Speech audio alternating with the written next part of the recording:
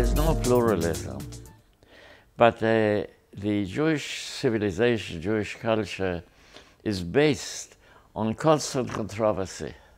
So there are different views, each one, of course, thinking that it is the only correct one. So that you have a peculiar situation where there's no pluralism in theory or in any kind of a concept. But yes, there's pluralism in the sense that there are constantly not only different opinions, but widely different and controversial.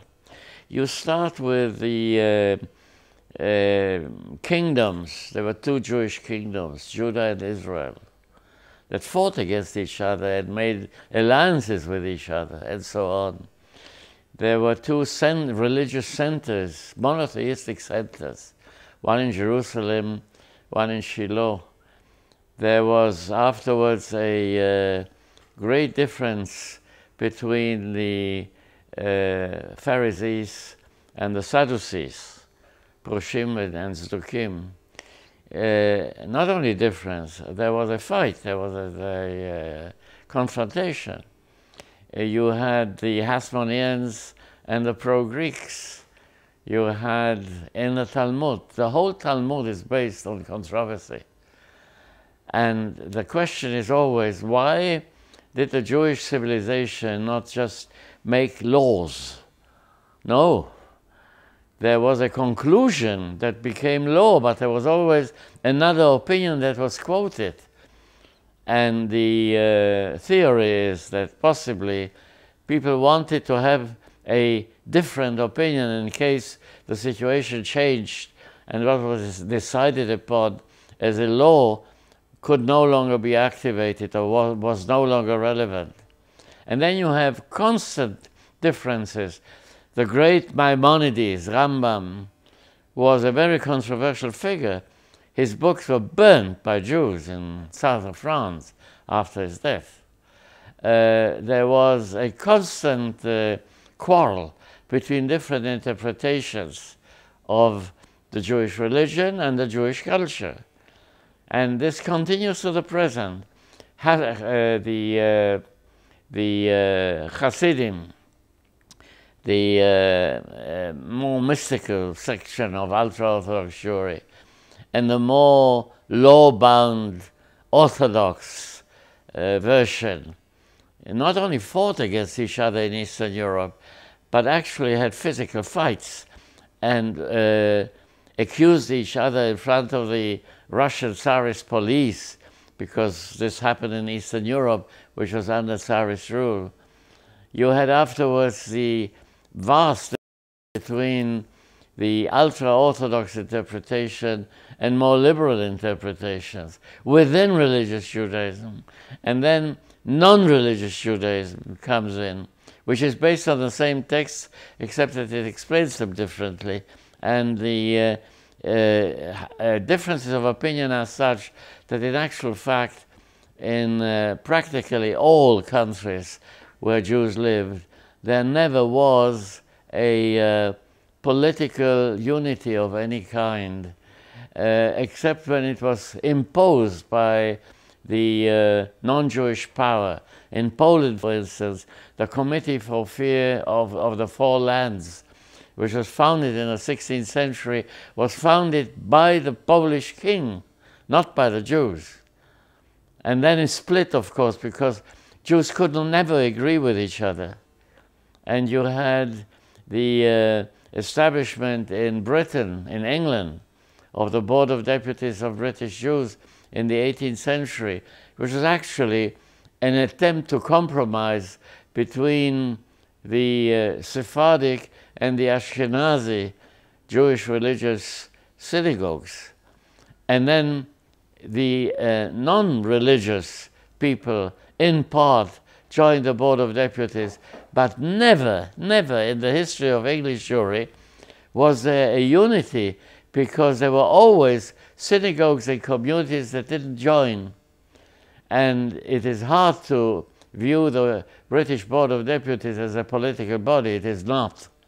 It is a cultural body, maybe an administrative cultural body.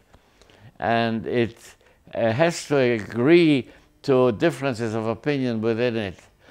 In America, there never was a united Jewish community. There is today the Federation of Jewish Communities, but that's a purely administrative arrangement, financial arrangement, and it has no united policies towards anything. So you have this continuous development of controversy as part of culture. This is not so with many other ethnic or national groups or cultural groups, where there is a real possibility of a kind of a united stand. But Jewish culture develops because of the controversies. There is always a desire amongst many Jewish groups, let us unite. But if that ever succeeded, that would be the end of Jewish culture, because Jewish culture cannot exist without a controversy. So there's a very peculiar contradiction, internal contradiction there. And that is in fact what makes Jewish culture so very specific, so very interesting. Not the biology. Jews are as mixed as everyone else. There are black Jews and white Jews and brown Jews, and if there were green and blue people in the world, there would be blue and green Jews. It's not biology. It's the cultural heritage which developed over time. And I think that this is really an advantage, a great advantage of Jewish civilization, that it is incapable of presenting a united front, and that is what moves it forward, backwards, sideways, moves it. Whereas the danger of sort of solidification and sort of becoming a stone wall is something that other cultures and civilizations face here and there. Jews don't.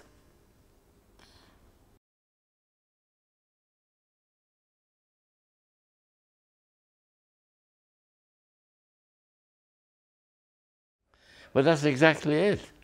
They presented different positions. They still considered themselves Jewish. Spinoza never converted to Christianity, and Uriel Acosta did not convert either.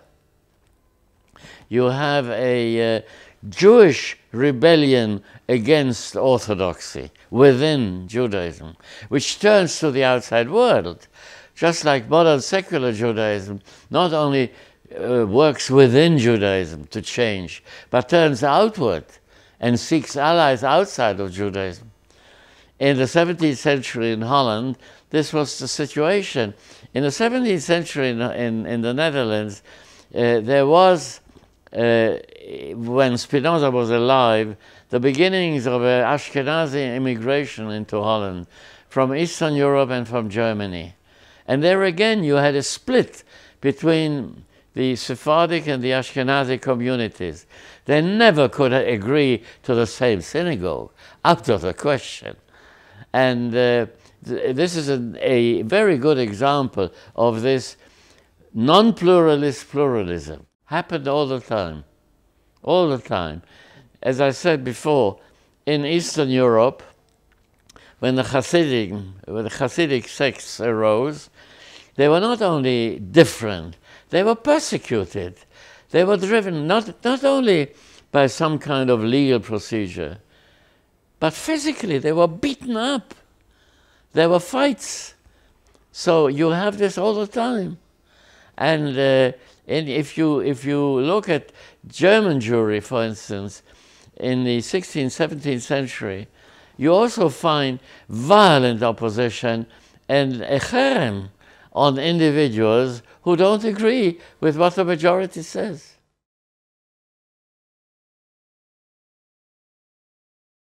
Of course not. You can't.